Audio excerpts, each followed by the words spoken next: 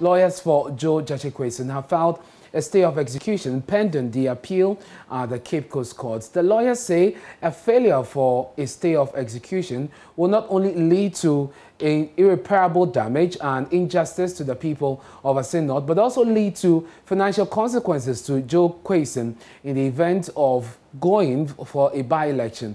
The lawyers have already filed a notice of appeal seeking to overturn the decision of the High Court that annulled the Asin North parliamentary elections. Richard Kojo has a copy of the document and joins us via Zoom. Richard, run the details by us.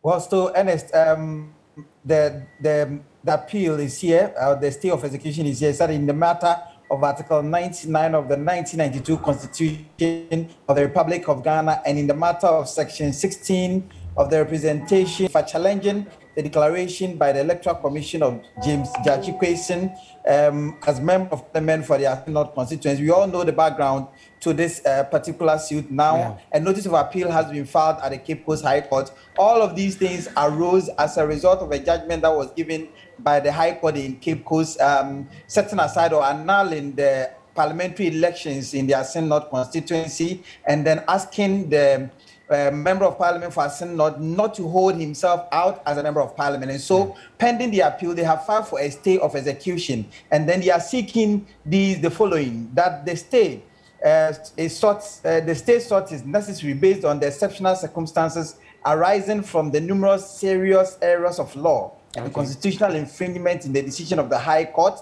that if a stay of execution is not granted until the determination of the appeal, it would. He is advised, and he believes verily to be true, that the errors that were handed them in the judgment that was given by the High Court would stay, and that he is advised by his lawyers to be that if the execution of the judgment is not stayed, the people of Asin North constituency will representation in parliament for a significant period. Again, if as a result of the erroneous decision of the High Court a by-election were held, he would, for instance, pending the determination of the appeal in the court or in the appeals court, be able to seek other or an injunction to restrain the Electoral Commission from gazetting another person in the event of a by-election that will be held. And so the court would be moving this particular stay of execution. Definitely. Thank you very much, Richard. And of course, we'll be following this in court for you. Our man, Richard Kojo will be in court and will bring us up to speed every step of the way.